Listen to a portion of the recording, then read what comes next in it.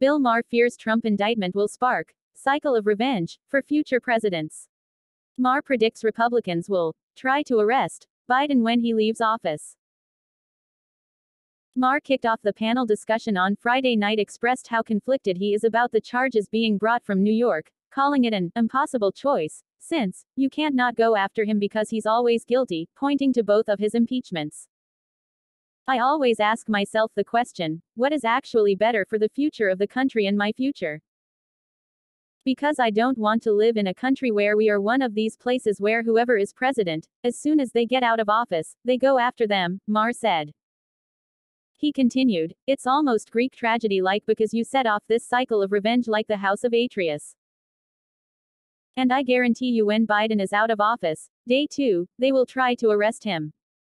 Republican Virginia Lieutenant Governor Winsome Earl Sears called for due process and warned Trump's political adversaries, be careful that you don't dance on the grave of your enemy because you may fall in. Meanwhile, Tablet magazine columnist James Kirchick told Maher that the tragic part, that the 3 other criminal investigations hovering over Trump that are far more serious than paying off a porn star. So if you're going to indict the first president ever in the history of this country for something, why couldn't it have been for one of these other investigations rather than this new one, which is going on a novel legal theory that the DA in Manhattan has?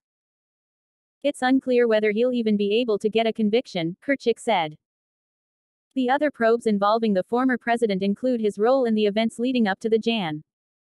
6 riot, his handling of classified documents after leaving office, and the effort to reverse the Georgia election results.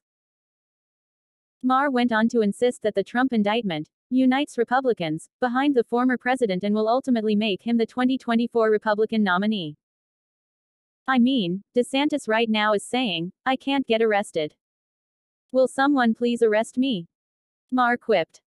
Last week, Maher urged Manhattan DA Alvin Bragg to not bring charges against Trump, saying it'd be a colossal mistake. Yes, he's done a lot of bad things, and I'm sure he did this. Everything they accused him of doing, he did. But first of all, it's not gonna work. It's gonna be rocket fuel for his 2024 campaign. And it's just gonna look to MAGA Nation like, oh, you know, you tried with Mueller, you tried with Ukraine, you tried with January 6th. Now we go to the porn star. Really? You're down to that? Maher exclaimed.